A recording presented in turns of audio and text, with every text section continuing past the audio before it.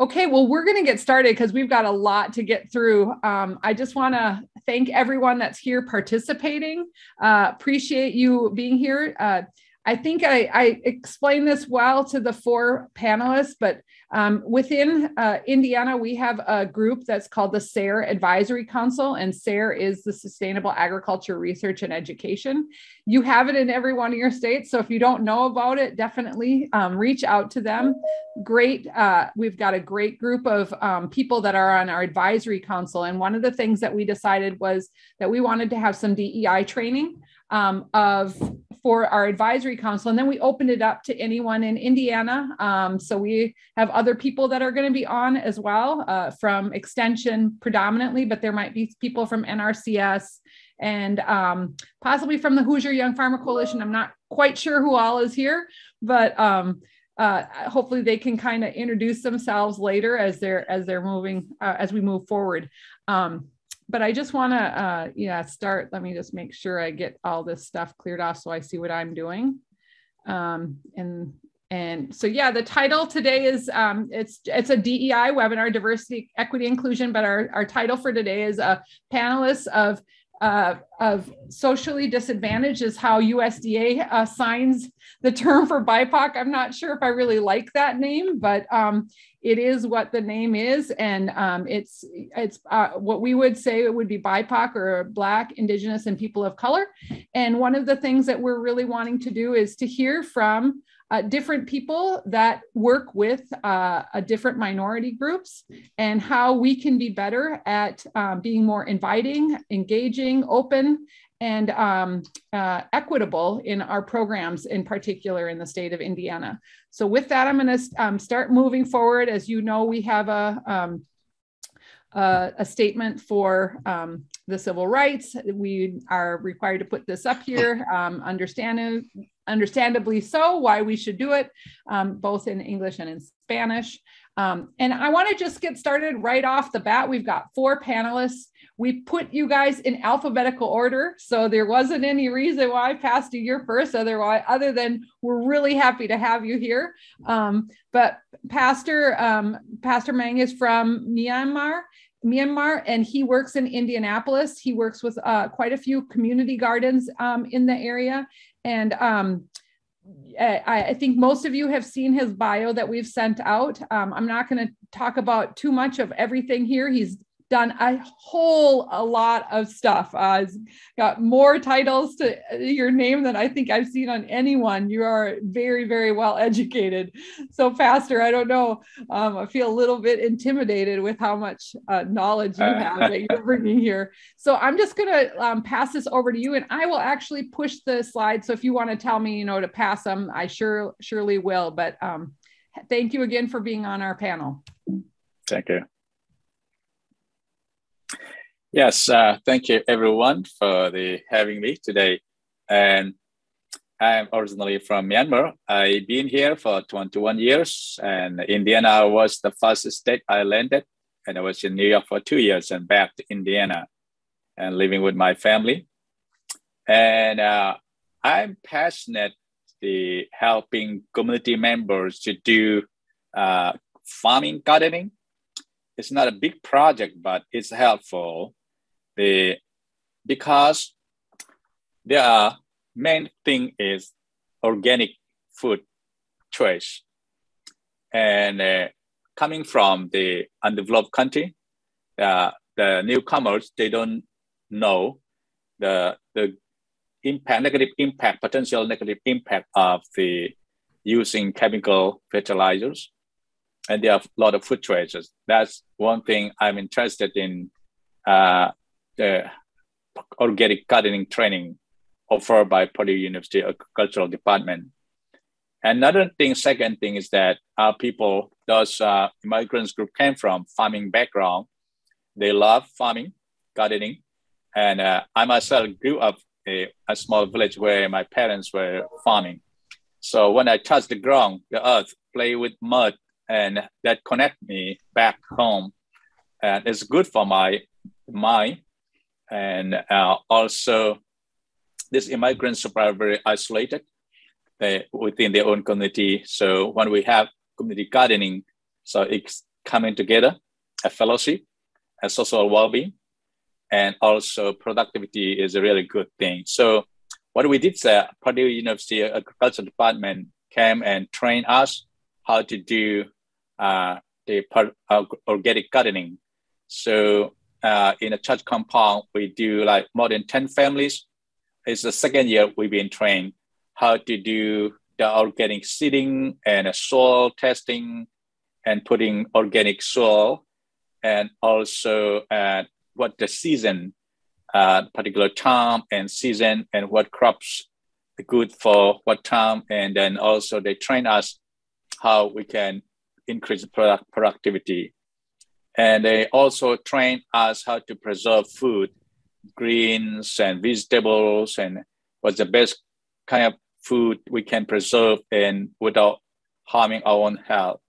So that's a good thing. And also they also train us fruit tree pruning. We love planting apples and other vegetable pears. And so they train us how to do the pruning. So without pruning, the tree doesn't bear that much good. So it's helpful. So we have a sample gardening at our church compound, and it's the second year we've been working on, and we'll be working next year again. So they also have the small project of grants helping us buying the soil and the seed, and volunteers hiring gardening project experts. So those are really helpful. And we do video, and I just send online and send to the community, other people, not only more than the 10 to 15 family, but the whole community. We have like 20 to 25,000 Myanmar refugee population here outside Indianapolis. So mostly, and to some extent, they do backyard gardening and farming vegetable. They grow vegetable, and there are some of vegetable items they are not available in America that they eat in far back home. So we order, and we call it some talk. It's not American name or any other name. You will not, they like it, and they grow it, and it connect them. It's good for not only for physical, but also mental, social being, and feel home about that. So that's a really good thing. And there are some items that are not available here in America, and we order them, and that we make that happen. So, and next thing, what we need, I see that a lot more training, we need that. And our Purdue University Agricultural Department do translate document and instruction training material in Burmese and Chilean language. There are different dialects in Burmese immigrants. So we use translation, and we distribute the online social network and printed copy to community members so they can benefit what time to grow, what crops, and what's the good, and how to preserve the food, and what's the best to eat and most maximum vitamin content. And next thing, what we need is that a lot of training. We need that, and also if there's a small grain, people, they are low incomers, so they don't have enough money to invest in soil, buying soil and seed and particular other items and scientifically doing, but they know locally how to grow vegetable, but they don't want to invest a lot of things. So sometimes they buy a lot of chemicals and fertilizers and put it, and we like to eat raw vegetable. So I think is sometimes could danger to the health of the body when we eat, especially raw, that produced with the chemicals and fertilizers. So if there's any more training, and go to their own places, they have churches network, religious community, and community networking. So offer them where we can help them. Offer them a small grant. It's not big money, but it's a small grant, but that helps.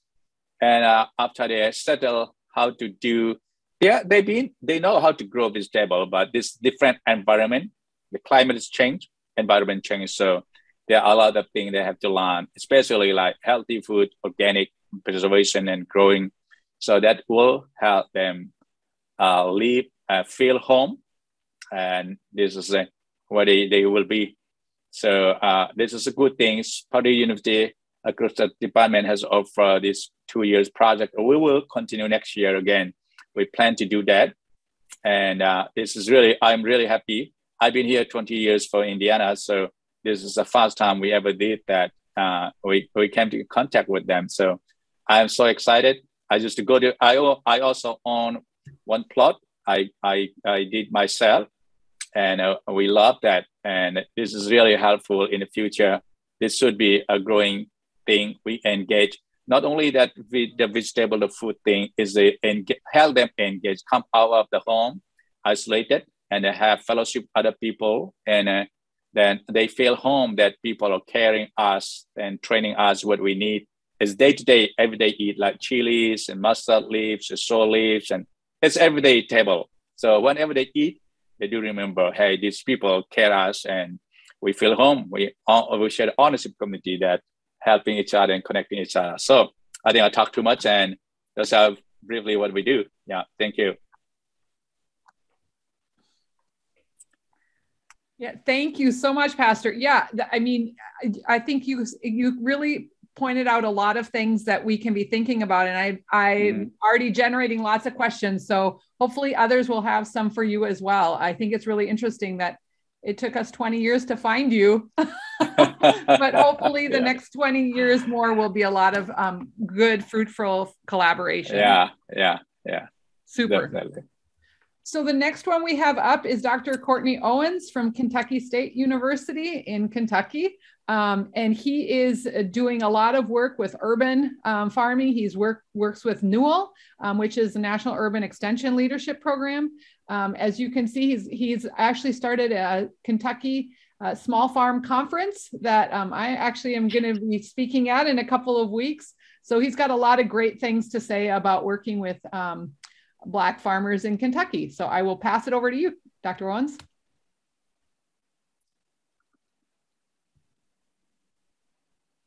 Just got to get you off mute, maybe. Can everybody hear me now? Yeah, all right. Thank you, Dr. Benjamin. It's a pleasure being here today, speaking on behalf of Sarah, and I appreciate the comments that was just mentioned. Those are all areas that we need to focus on moving forward. But I want to tell you a little bit about what we do here at Kentucky State University. I have several slides, but anybody that knows me, I can go through slides very quickly. So I do want to be a good steward of time. So here are some things I want to talk to you about. A little bit about the overview of extension, because I think sometimes people forget about how we came into existence as 1890, underserved and underrepresented audiences, breaking barriers of diversity, communication to stakeholders, and recommendations and strategies. So we have 100, let me go back off the top of my head, I'm trying to remember. We have 119 land grant institutions, 33 are tribal land grants, and then we have 19 that are 1890 historically Black land grants. And those 1890s came into existence because of the Second Morrill Act. And so here at Kentucky State, we are 1890. And so we tend to focus on those underserved populations, limited resource, and minority populations, providing the research-based knowledge to that clientele. Next slide, please. So this is the map that I was just telling you about. And again, 1890s are located in the South. And so you can click on, I think it's a little, so that's where we are in Kentucky. And so because of the 19 institution, we worked collaboratively on issues related to food insecurity, ag and natural resources, 4-H, et cetera. Next slide.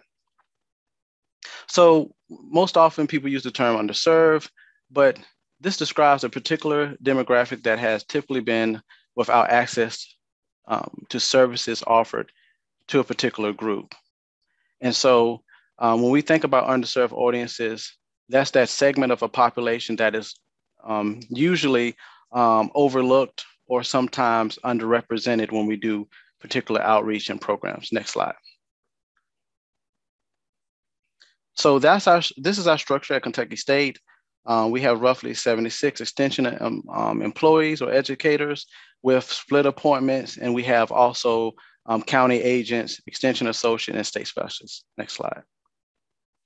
So we are central, we are across the Kentucky, but primarily we're in the central and eastern part of the state, and we have area agents as well. Next slide.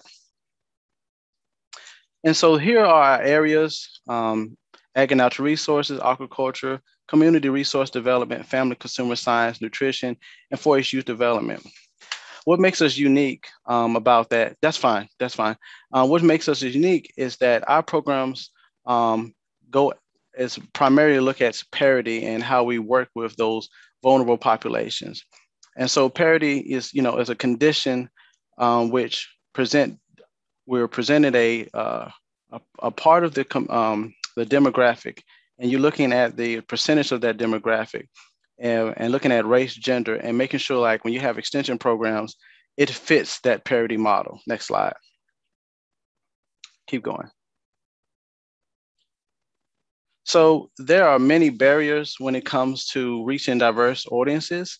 And oftentimes technology, broadband, communication gaps, and financial hardships and transportation are some of those areas. But there's opportunities, and there's even though there's barriers, there's opportunities to reach these audiences.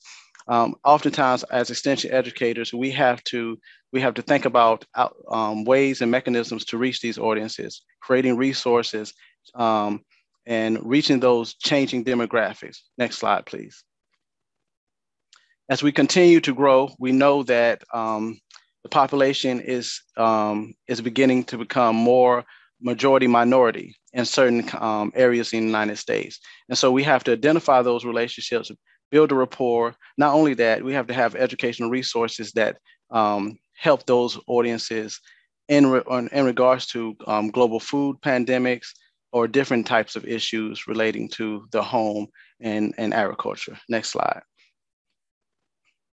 So here at Kentucky State, I call this slide Create Intentional Workforce, because if you want to reach populations that we are mandated to work with, you need to think outside of the box. So here at Kentucky State, we have a bilingual community resource development extension agent, and her task has been very instrumental. Her efforts in Kentucky State has been very instrumental in reaching Hispanic populations. We have a Facebook page. We have information that attracts these audiences to our programs, where we were in the past we were not able to meet. So you think about next slide, please. So you think about LEP, Limited English Proficiency. So you look at Title VI. This is a Civil Rights Act. We have to make sure that all programs, regardless of race or color or national origin, that they are accepted and welcome. And then we have opportunities to have those translators that's available that can translate the information to that clientele. Next slide. So all regional efforts in cooperative extension looks different sometimes because we need to tailor our programming. And in this slide, I talk about uses of gratification, which is a communication theory. And oftentimes we forget that when we're marketing programs to our stakeholders, we need to identify the media outlet that they're most comfortable with. And so sometimes we need to have TV ads, newsletters, et cetera, or even something more old school, just picking up the phone and calling individuals. Next slide. So these are some examples that we use. So when we're trying to reach minority or Black farmers, we identify issues that relates to them. And so for this flyer to the right here in the top left-hand corner, get the facts, that was for Black and minority socially disadvantaged farmers. And so a lot of debt relief and USDA grants and funding was coming down the pipe, but we want to explain to them how they can participate. We have a 4-H Ignite Youth Conference flyer. And so one thing I'll talk about later is that you need to make sure that the audience that you're trying to reach, they need to be represented in the marketing material that you're using. And in the middle, we have our CRD bilingual agent, Jessica, who also is marketing program to a particular group, a Hispanic group population. So you have to make that effort. And you can keep going, Dr. Benjamin. You can keep going again. And so welcoming nature, I think, is important. And you having those first impressions with underserved audiences. You don't want to become too busy that you forget to engage with new people.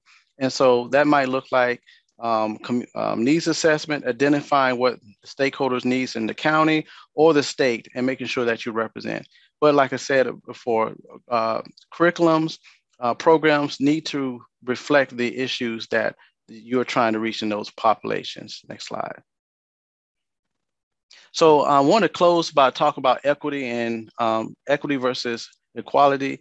Oftentimes, we have underrepresented audiences that suffer for lack of accommodations. And so when you think about what has happened with COVID, and you think about kids that had to work remotely for a year, some of those audiences didn't even have Wi-Fi or internet connections. And so we have to be mindful of that. We do not leave audiences and stakeholders in the past or behind when we have programs.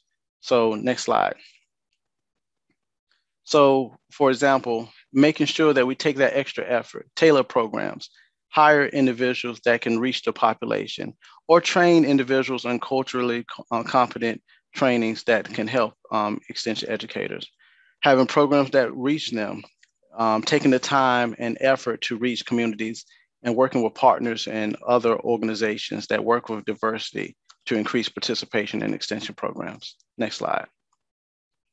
So we want to eliminate, the barriers and have opportunities for stakeholders. And so, if you're looking on the slide and you see the pictures, even though you give individuals the same thing, sometimes it may not be enough.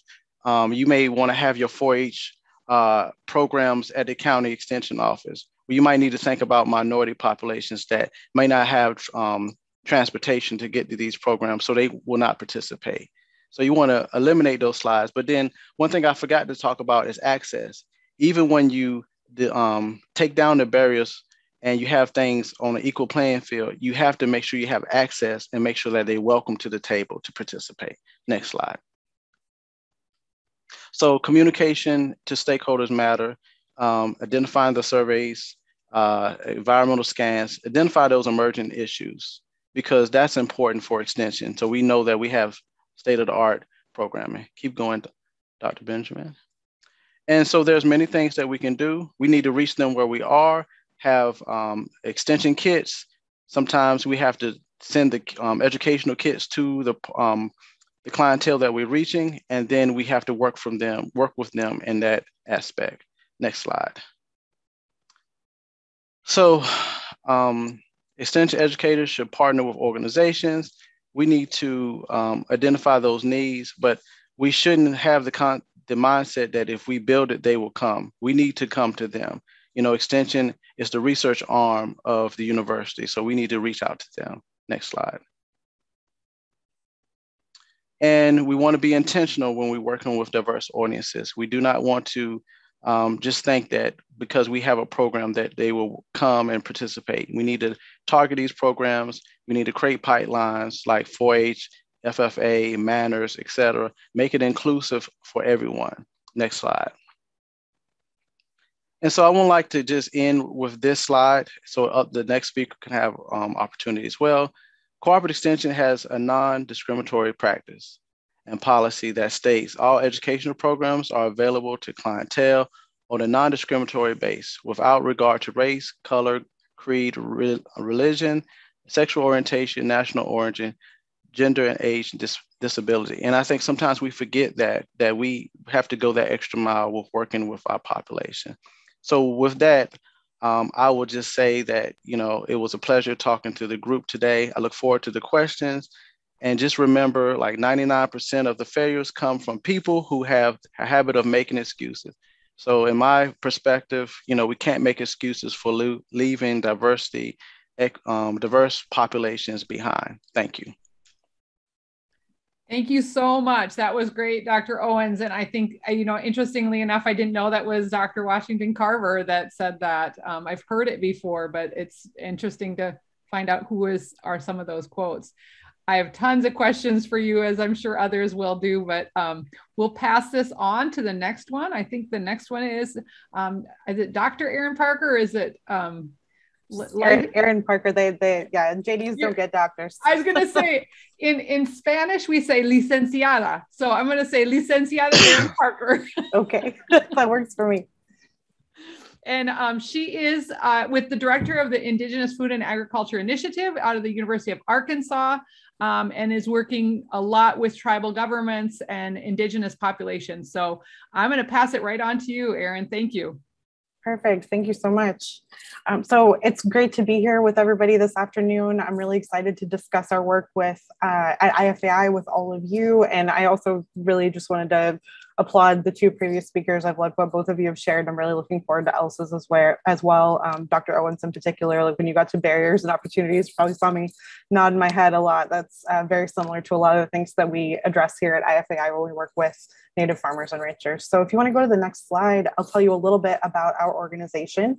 The Indigenous Food and Agriculture Initiative was founded in 2013 here at the University of Arkansas School of Law by then Dean, now Dean Emeritus, Stacy Leeds, who's a citizen of the Cherokee Nation, and Janie Hip, who's a citizen of Chickasaw Nation. And if the name Janie Hip sounds familiar to you, she's been doing ag for a really long time, but she's currently the general counsel for USDA. She went on to do that after she left here at IFAI and the Native American Ag Fund. So if you hear that name around, that may be where you've heard it.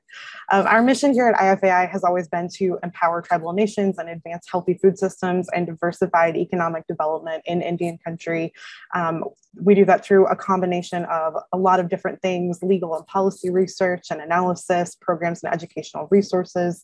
Basically, at the end of the day, we exist to be a resource for all 574 federally recognized tribes and approximately 80,000 Native farmers and ranchers across Indian country today. If you want to go to the next slide, our work is really diverse. And so I wanted to show you just a few pieces today that I picked out a few pieces that I'm going to talk about a little bit later, but I wanted to show you this whole snapshot of our work as well today. Because we work across food systems, our work is pretty broad. We do a lot of different things. We have a model tribal food and agriculture code, a legal code that we developed for tribes that want to express their sovereignty in the space of food and agriculture, developing their own agricultural law and policy to protect foods, traditional resources, agriculture, production and waterways, you name it, it's probably in there. We tried to build a farm to fork ag code in that project. We also do quite a bit of policy work through the Native Farm Bill Coalition, where we're the research partner. We have a food safety outreach and training center that I'll talk about as well today. And of course, we have our Native Youth Summit that we do every single year for Indigenous youth who want to go into food systems careers. So we're bringing that next generation along as well. Definitely heard that loud and clear from Dr. Owens and could not agree more. So we do a wide variety of programs really here at IFAI. But before I get to our programs, if you go to the next slide and then the one after that, I wanted to share just a little bit with you about Indian country ag production for those who might not be familiar with Indian country or what Native producers are growing and raising. So if you want to switch to that next slide, we'll talk a little bit about the 2017 ag census. I am a self-professed data nerd. I really love the story that these data are telling about agriculture in Indian country, and what the story that these data are telling to me, especially over the last two National Census of Agriculture, is a story of deep investment from tribal nations and individual Native farmers and ranchers in agriculture. You really see that in this particular statistic that 3% of all farms in the United States today are operated in part or solely by American Indian or Alaska Native folks. And for reference, just so you know, American Indian and Alaska Native people, if you look at the population census, make up about 2% of the total US population. So pretty significant agricultural investment from Indian country. And if you go to the next slide, you can see some more exciting to me and hopefully everyone else things about Indian country ag. This is all from the 2017 census again. And what this showed was an increase across pretty much all counts for Native farmers and ranchers from the 2012 Ag Census. And that's growth that I think myself and my colleagues who work in Indian country are seeing on the ground, but it was really amazing to see it reflected in the data. So you can see a 7% increase in the number of farms that were counted with a Native producer. And if you drill down into the data, you can see even some more significant increases in specific types of farming in Indian country. Fruit and tree nut farming, sheep and goat, beef cattle, greenhouse and floriculture all rose pretty significantly from 2012 to 2017 if you look at those counts. So that was really exciting to see. If you go to the next slide, you can see that all of that shakes out to a market value of about $3.5 billion in raw agricultural products that are grown, raised, harvested by Native producers every single year. And if you go to the next slide and then maybe flip through to the one after that, you can kind of see visually where Native farmers are. We work nationally at the initiative, so we exist to serve all Native farmers and ranchers across the country, but we do spend quite a bit of time in these places where you can see those deep blue pockets. That's where there's high concentrations of Native farmers and ranchers located understandably on tribal lands in their tribal communities. Most of the time, these pockets are reflecting that. You can see in Arizona, New Mexico, Oklahoma, South Dakota, Montana. Like we work a lot in a lot of those places with a lot of tribal nations in those particular areas in the work that we do. So if you want to go to the next slide, I will tell you a little bit about our work. I'm going to start with our food safety work, along with the Intertribal Ag Council and the University of Arizona Tribal Extension Program, or FERTEC program. We formed the Tribal Food Safety Alliance last year, and our mission there is to develop culturally relevant curriculum and training for food safety for Native producers and food businesses. We have a cooperative agreement with the FDA to do that. We began back in 2016 and then formally stood up this alliance with a new agreement back in 2020. We've been doing food safety training in Indian country since 2016. I'm a lead trainer under the Produce Safety Rule, Produce Safety Alliance curriculum, and we're actually working with them right now on a modified version for Indian country that will take into account some specific unique legal complexities of producing food that moves across multiple jurisdictions, between tribal jurisdiction and federal jurisdiction, as well as culturally competent pieces for training and trainers as well. Next slide talks a little bit about our strategic planning services for tribal nations and tribal producers, particularly for tribes that are developing their own tribal departments of agriculture or entities to house their food systems investment, or for individual Native producers who are looking to either start or scale up their operations. We have a series of curriculum and training that we've rolled out over the last calendar year for those things. We had designed those to be implemented in person because that's always the gold standard for working in Indian country, is actually be in communities and be in person. But we've done the best that we could during the pandemic to be able to reach folks with the understanding and awareness that we too face the same kind of broadband and communication challenges when we're working with folks in really rural and remote populations as well. So we're excited to be slowly getting back out into the field starting in December to actually do trainings in person, but that's kind of what we've been doing over the last year. And the last but not least, on the next slide, you can see a little bit more about our research partner work with the Native Farm Bill Coalition, which is the largest ever collaborative effort of over 170 tribal nations in Indian country to come together and look at opportunities for Indian country and Native producers in the Farm Bill. And a big piece of that work for us is working directly with Native farmers and ranchers and tribal leaders to help build coalition priorities to see like what's going wrong, like where are the gaps, like where's policy failing you, to where are these programs failing to serve you, and how could legislative change help fix that? And once those changes are made, like in the 2018 Farm Bill, there were 63 tribal specific provisions implemented in that final legislation, which had never happened before and was really exciting.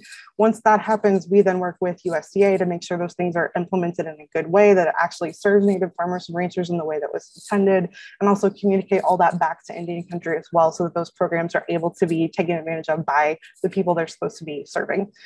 So with that, if you want to go to the very last slide with my contact info, I want to make sure we have plenty of time for Elsa. So I just want to echo absolutely 100% what Dr. Owen said about barriers and challenges. We also deal with those same technology access, broadband communication gaps issues when we're working with our Native farmers and ranchers. Relationships are so key in Indian country too, and partnerships are so critical. I pulled together a few resources and best practices for working in Indian country here, but I'm going to close out and leave time with Elsa and just kind of leave you with that thought about relationship piece, because I think that that's going to be really, really critical to making sure that Indigenous farmers and ranchers are continually served by the extension going forward. So I'm looking forward to the questions as well, and I will hand it back to you, Dr. Benjamin. Thank you so much, Erin. And yeah, I kind of wanted to stay on that one page because there were some really good best practices, and we may want to go back to that at some point. But yeah, those were really good. Thank you for putting those in. And we will definitely, this is being recorded if everyone didn't know that. So it is there. We can go back and freeze frame that, and you can take a screenshot if you need it. So thanks again. And last but not least, and actually we got this idea actually from you, Dr. Sanchez. We read your article, and we talked about how the article that you wrote on, reaching Hispanic farmers was so well done. We thought this is what we need to do, but we need to do it for, many different racial groups. And so thank you for being the impetus for the panel. And we're so excited that you could even be here on this with us. So I'm going to pass this over to you. You're from the rival state of the Pennsylvania State Nittany Lions, but we sure are happy to have you on. So thanks again. Oh, thank you. I'm Elsa Sanchez, and I'm going to talk about some of our efforts through our extension service to connect with the Latinx community. If you need to contact me at any time, the easiest way is through my email, which is right there on the screen. Next slide, please. A lot of what I'm going to talk about is from a couple of projects that we've been doing. One is based on the article that was just mentioned. And then we also have a Latinx agriculture network, which is made up of faculty, staff, and students who are also working to connect with the Latinx community. Next slide, please. So some of the lessons that we've learned, it's going to be a lot of repeating of what's already been said. So building trust is foundational. We've taken the time to do this in the past with traditional audiences. We need to take the time to do this with Latinx and other communities as well. There's a segment of the Latinx community that either only speaks Spanish or prefers learning in Spanish. And so having resources in Spanish is an important component of connecting with this audience. And I think Dr. Owens mentioned the importance of reaching out and partnering with other groups who have been successful at connecting with Latinx communities. That's also really important here. Next slide, please. Being intentional. Dr. Owens, I was going to say, you can't build it and they will come. It's the exact same thing. You have to be very intentional. It's a situation where you have to build that relationship in order for it to work out. It's more than just creating something and expecting folks to come. And the bottom line is that trust is important. Next slide, please. So I just wanted to talk about a couple of things a little bit more in depth. First, with cultural competency trainings. This is a picture from a farmer event. We went to the farm, we were talking about weed management. But it's really important, I think, with all new communities, but with the Latinx community in particular, to do cultural competency trainings. Next slide, please. So for example, the Latinx community is huge. We are a huge group of people, and there are different ways that different people identify, and it's really important to take the time to understand that. There's Hispanic, Latino, which are used interchangeably. I'm going to use it interchangeably, but they really do have different meanings, and it's important to understand that. It's also important to understand that not everybody in the Latinx community likes either one of these names. They might identify with their country or their family's country of origin, like Mexican or Cuban or Puerto Rican. So it's just the whole idea that we're not a monolith, I guess, is what I'm trying to get at with this slide. Next slide, please. We're a very diverse group. We're an ethnic group, right? So we can span all races. I happen to be of the white race, and I'm also Hispanic. My neighbor is American Indian, he's Hispanic. My nephew's Asian American Hispanic. So race is independent of being Hispanic. We are born in the United States and all over the world. And actually, one of the biggest myths regarding the Latinx community is that most of us are immigrants. In fact, only 35% of the US Latinx population are immigrants, and 65% of us were actually born here. And the reason that's kind of important is because it affects our language. So we speak English and we speak Spanish and any other language you can think of too, but the majority of us speak English. Even among the immigrant Latinx population, 40% speak English. And if you look at American-born Hispanic people, 95% speak English. And it's been documented by the third generation that you've lived in the United States as someone who is Latinx. We lose the Spanish because honestly, where do you need Spanish in the United States? You can get by your whole life without knowing Spanish. And so I think that's one of the big takeaways that I wanted to give you is that we don't all speak Spanish. We're various ages, various levels, anything differences you can think of, you can find in our community. So next slide, please. This is from a study that was done in kind of the major apple growing area in Pennsylvania, where they were surveying farm workers. And here's just a few things that came out. Over 60% have family farms in their native countries. And there's more things, but I'm just going to focus in on that. This is a skilled workforce, and I don't think that they're necessarily honored for bringing that to the United States in their work. And so I think that this type of cultural competency training is going to go a long way to help building those relationships with the Latinx community. Another thing I wanted to say is that there seems to be a misperception that if you are Hispanic and you are in agriculture, you're a farm worker. We're actually any level in the agricultural industry, you can find Hispanic people. And I just wanted to share, I was at this talk and there's this farmer from California, Latina. And one of the things that she said is when she takes her products to market, the customers think that she's the farm worker and her white farm workers are the farmer. And so this is another area I think we can do cultural competency training. Next slide, please. Creating welcoming spaces is also important. This is a talk that I'm giving in central Pennsylvania. It could be anywhere. They all kind of look like this. And just for a moment, imagine walking into this space as someone who is Latina, right? You can see on the wall, there's a picture of a bunch of white men. This is a description that I read that I think fits. It's like walking into a sports bar in Pittsburgh with a Dallas Cowboy jersey on. You feel unwelcome, you don't feel safe, you feel like you're being watched. And so there are simple things that we can do to make spaces more welcoming, more inclusive. Next slide, please. Creating awareness, that was mentioned before, there are folks that because we haven't connected with them, aren't aware that we are here and want to make these connections. And so being intentional about where we advertise and how we advertise is important for creating awareness. Next slide, please. And then there is a segment of the community that does need Spanish language resources in order to be successful. This is a quote from, it was in Spanish, we translated to English, just to show how important that is for the Spanish speakers. Next slide.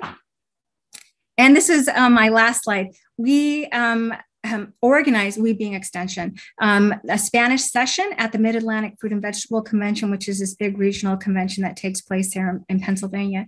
And we surveyed the attendees and asked them how they feel to have Extension events that are created specifically for them. And these are some of the things that they said. It makes me feel good that organizers care about including the Hispanic community, et cetera. And so I just wanted to bring this in just to show that as evidence that, this work works, that we can build this relationship and there's a big payoff from it. Also, the things that I've been talking about, I've been talking specifically about the Latinx community, but I think since I got to be last, I got to see what everybody else said. It can apply to all of these communities that we've talked about, most of them. So that's how I wanted to end. Thank you.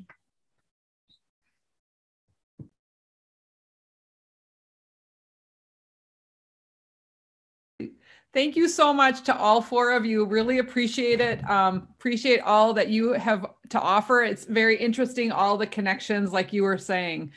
We do have some questions in the chat, and if people have other questions, please feel free to put them there. I will try to get through these as we go along. Hopefully there are other people that would like to offer. Anna Catherine, who is our first webinar speaker from Cornell, said, to your point about Hispanic versus Latinx, Elsa, I have two Latina Extension colleagues who hate the term Latinx, and I've heard that as well. My child is actually non-binary, and they like to go by Latine. So that is like another whole realm. Thoughts on that? Because I think that's a really interesting one. I think some of my husband hates Latinx. He's always like, no, I'm Latino.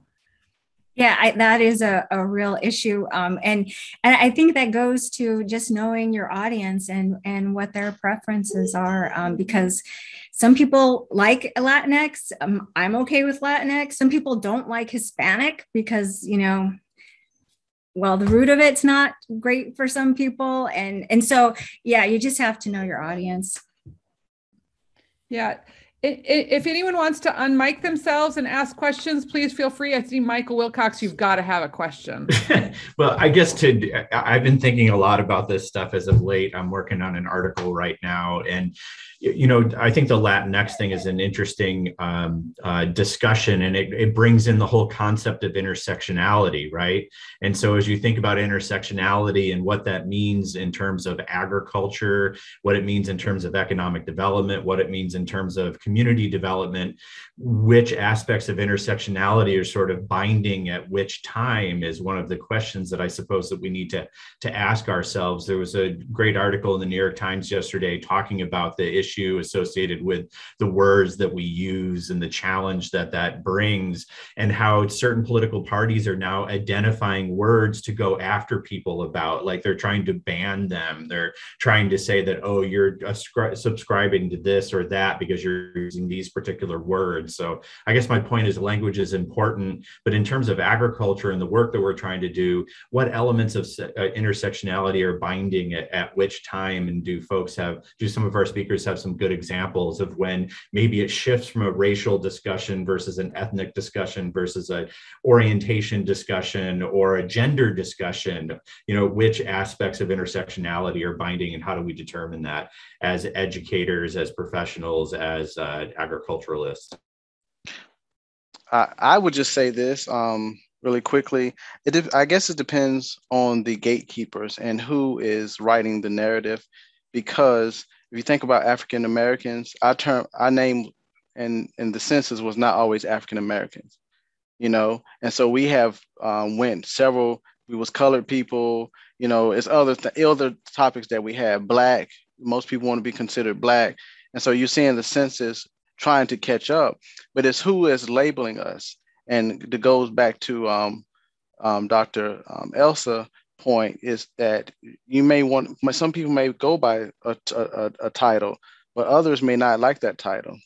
And so, and it's hard to group a group of individuals together when it comes to things like that, because it can be offensive to some when you label individuals with a particular name for a group or a segment of a population. So I have a question. This kind of goes out to Pastor, also to Dr. Sanchez and to Aaron. And it was the fact that I think a lot of people of color are looked at as farm workers, and they don't have a tradition, especially like Pastor, what you were saying. Many of the people that you work with have come from a tradition of agriculture. They've farmed before.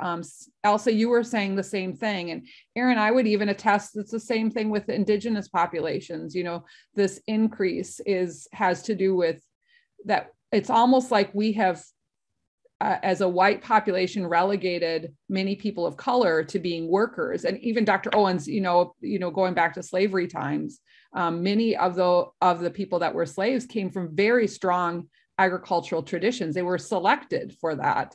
How do we change that narrative? I think that is one of the things that I struggle with, because I think we do think of, oh, they're the migrant workers, right? They're just here for a few months and then they're gone. Or Pastor, thinking, of Myanmar, coming from, the traditions that you came from. How do we start to celebrate those wonderful traditions rather than looking at it as these are farm workers? I think that is a big problem. I didn't mention in that study, but farm workers don't even, in that study, didn't even want to be called farm workers because it's so stigmatized in the United States. And so I think it goes back to language, and it goes back to cultural competency trainings. And I think the work needs to start internally before, we can do a good job with the outreach part. Pastor and Dr. Owens or Aaron, do you have anything to say I'd love to hear your guys' thoughts on this. The Myanmar populations are pretty new, and heavy level production, marketable productivity is not that much. Volume is very low. And there's an assistance program where we can rent land or any loan system where we can help them do, and then help them do farmer markets sales. And in Myanmar, Burmese community, I don't see negative perception about being a farmers. And mostly they work at warehouse and factory. And I know they ask me where I can get land. I don't know either. So have money and buy, that's it. And so other Asian ethnic group like Vietnamese, Hmong, and some did that very good. Vietnamese, they did good job. They've been here for a while, maybe 50 years since Vietnam War. Myanmar community are pretty new, and farming, particularly other ethnic group in Myanmar, there are many multi-ethnic groups, small minor groups. So I think this is what to help them do, explore next level from the backyard gardening to next level, organic gardening for their productivity, marketable level. And they would love to do that. I know people who ask me, there are some who wants to do that next. And quality food production in the small community, that's, I think, what to do that. Like I discovered that Native American farm production, $1 billion worth of dollar. Wow, that's great, And I know that if we can help them do the project in small scale business owner, become ownership in business, that also in many aspects of life that the immigrants group will improve that. I know pretty well there are people who want to have that, but there is no assistant small business scale level. Right now, what I know is this backyard gardening level, that what we've been working on here. Super. Anna Catherine, did you have a question? Raise your hand. Yes, I do. I'm curious to ask Dr. Sanchez, but really all four of you, where are you sourcing cultural competency training, or where are you finding good places to access that? We have DEI professional in our college, and she's developed some trainings around that. And then some of it is just individuals who are interested, right, who will put together something. Okay. So. And I would just chime in and say that there's a lot of leadership programs that's developed that's focusing on DEI and how it affects the land grant mission. And so I'm trying to think of the organization. It just I can't even think the name of the lady, but I think it's Southern Rural Development.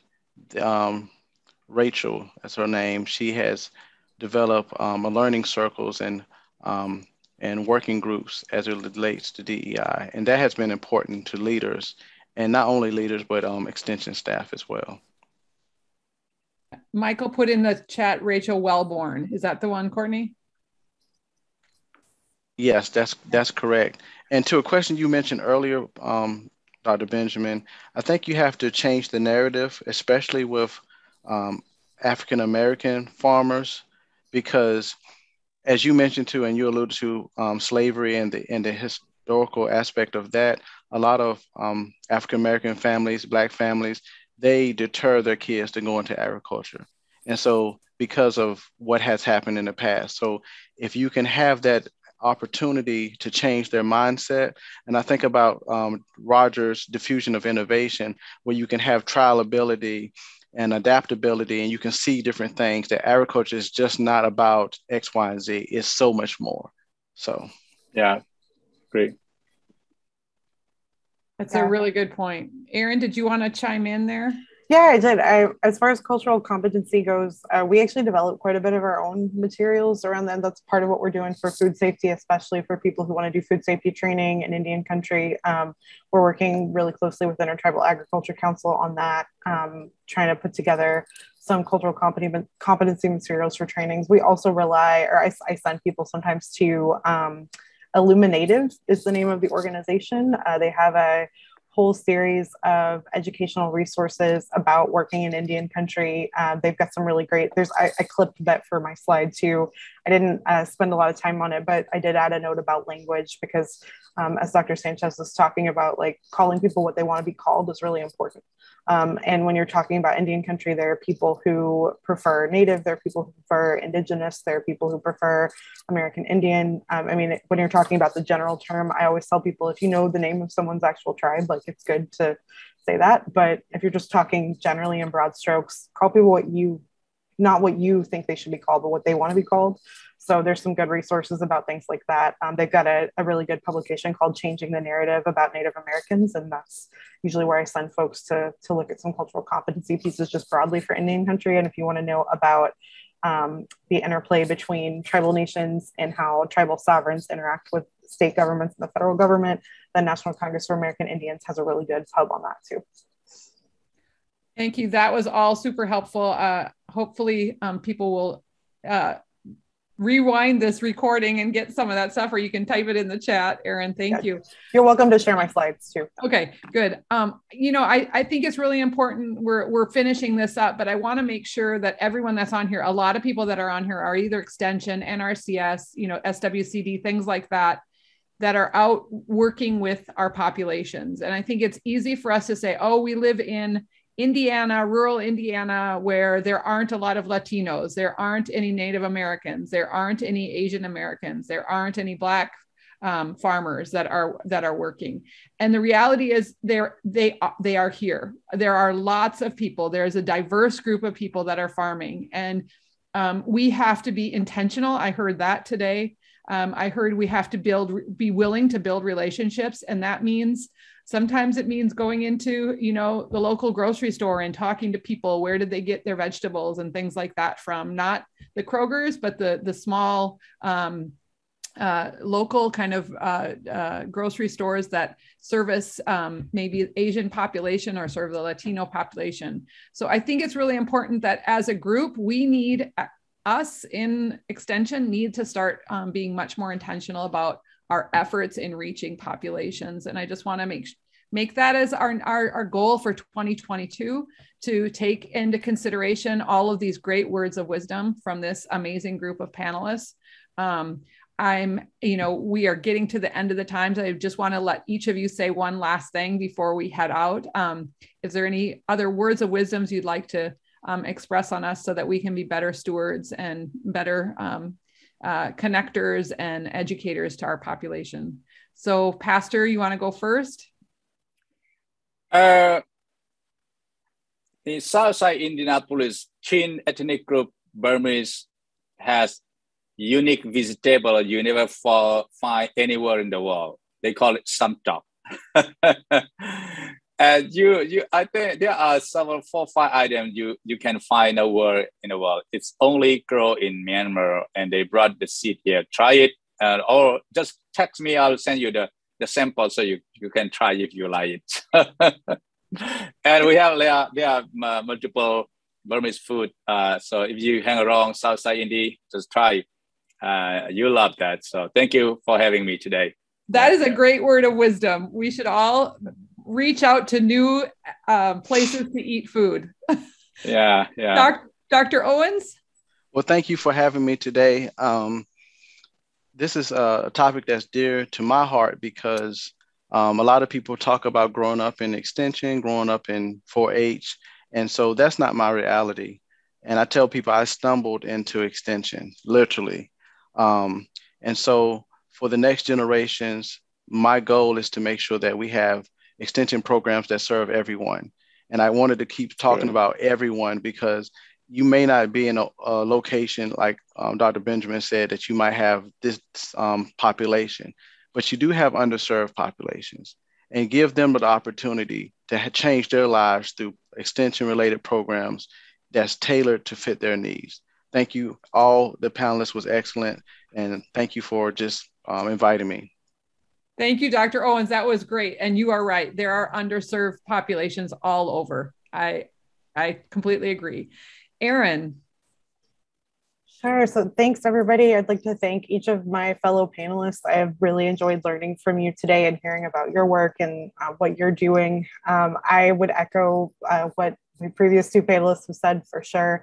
I would also say there's really no one size fits all solution in Indian country. So if you're working in Indian country, you're going to learn a lot about a lot of different ways to do things according to individual native producers. And I would encourage you to reach out to them in the ways that have been outlined here today for sure, and think about those partnerships and those relationships as you're doing that. If that's something that you are interested in doing and you do want to partner, I'd be happy to talk with you more about that for sure. And since it's Native American Heritage Month here in November, I would also say if you're looking to source food for your table directly from Native producers, you can go to indianag.org, and our good friends at the Intertribal Agriculture Council maintain a producer directory.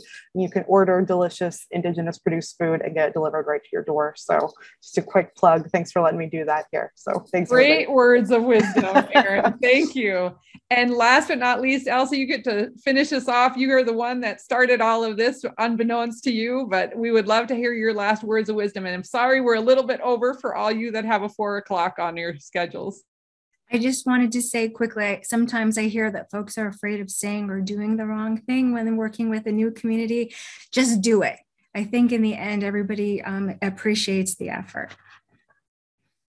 Super. Thank you all again. Thank you, the 4 panelists. You guys were amazing. Anna Catherine, thanks for being on again. Our next one is Skylar, is in December. I hope you all can join us again, but thank you. And yeah, excellent. I cannot express my gratitude enough to all 4 of you. Thank you. Thank you. God bless you, everyone. Bye-bye. Thank you, guys. I really appreciate it. Thank you, everyone.